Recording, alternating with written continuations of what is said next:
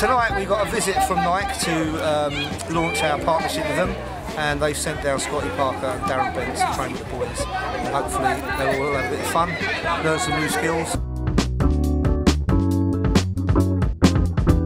What's basically happening is that we've been chosen by Nike as the first club in the country to be given official kit partner, and hopefully that will raise the profile of not only Better Football Club but the Guy Moscolo Football Charity, and we can raise more money for the kids that need it. Obviously we've got two different positions here. We've got, anyone know what position Scott plays? Midfield. Midfield. What about Darren? Right.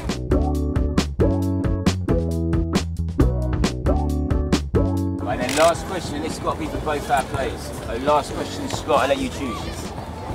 If you would want to play for one team in the Premier League, who would it be? Fulham.